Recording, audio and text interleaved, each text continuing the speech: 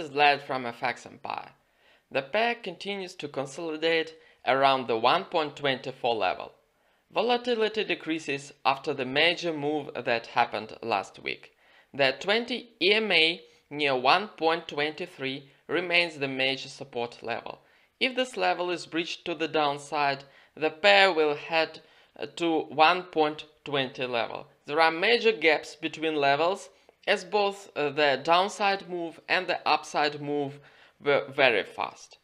On the upside, the 50 EMA near 1.25 is the next material resistance.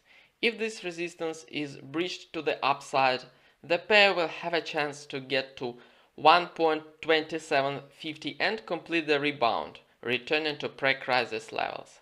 Have a nice day and good luck!